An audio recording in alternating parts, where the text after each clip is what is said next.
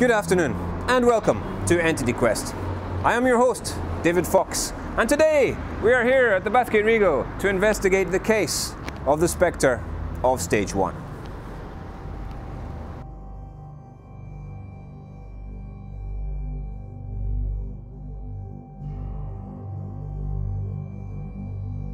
The Bathgate Regal originally opened in 1938 as a picture house. The building, designed by Scottish architect Eddie Haxton, has seen a lot of changes since then, to reinvent itself in 1995 as a community theatre well known for its drama, film and music shows. What's not so well known though is the legend of the ghost of the theatre. Today, we at Entity Quest will bring you behind the scenes footage of the Bathgate Regal with first-hand eyewitness accounts to investigate a little bit more about the spectre that lurks in this old building.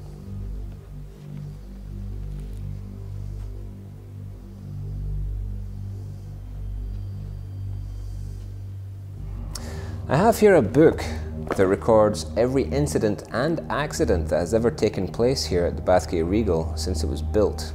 And there seem to be quite a few of them that are left unexplained. For example, doors closing unexpectedly for no reason, lights dimming on and off mysteriously.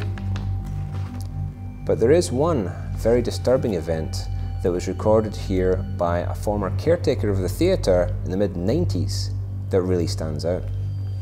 It was late that night, I would say after midnight. The show that was on that night had finished and I was closing down and sweeping up the stage. I noticed the lights make a flicker and the air just seemed to turn cold. I then turned round and looked up into the stands. I saw in the corner a black figure. I couldn't see the face, but there seemed to be this reddish glow coming from its eyes. It's safe to say at this point I was terrified. The figure then vanished. Well, that sounds like a very frightening experience. So what could this mysterious entity have been? There seem to have been multiple sightings of the figure here in the main theatre, as well as in other parts of the building. The glowing red eyes, a recurring theme in each story, and obviously the most prominent feature of this entity. One interesting thing about this incident log is that there weren't any mentions of these strange occurrences before the mid-50s.